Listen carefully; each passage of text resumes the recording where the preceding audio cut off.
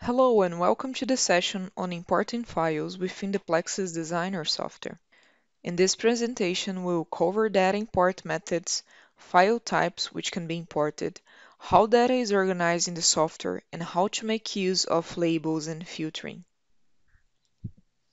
Firstly, it is possible to simply cut and paste data into PLAXIS Designer. If this method is utilized, then an object can be right-clicked on to open its properties and the paste function selected to place data into the software. Data can also be exported to PLAXIS LE through a similar manner of cutting and pasting objects from PLAXIS Designer to PLAXIS LE. There's also the ability to import data formats from other file formats. This is the primary method of obtaining data from other software packages. This slide shows some of the file formats which can be imported from other software packages by clicking on the Import File menu option. It is particularly useful to import boreholes data from the GINT, Kinetics, or OpenGround software. It should also be noted that a connection can be made to an OpenGround cloud database and the borehole data imported from the cloud. The tree view is utilized in PLAXIS Designer to organize all data in a logical fashion.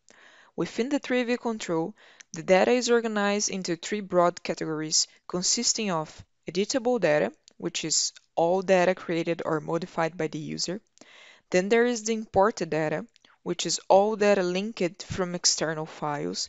And lastly, there are settings, which are the display settings for the CAD window. Data will grouped in the same manner by file name, layer name if applicable, and object type, whether it is a grid, mesh, or other type of object. All user objects in PLAXIS Designer have the common properties of date, labels, and color. These three properties can be used to organize objects or group them in the software. The properties can be accessed through right-clicking on an object and selecting the Properties action on the menu. Objects are assigned a date stamp, which for new objects is the current time. For imported objects, the date is the last modified time of the file. Labels are arbitrary text that can be assigned to an object and should be assigned as meaningful text that can be remembered by the user. It is also possible to color object labels such that all similar objects are, for example, colored green. Furthermore, it is possible to apply filters to objects such that the sorting or display of objects can be organized. The Clear button can also be used to remove all filters on objects.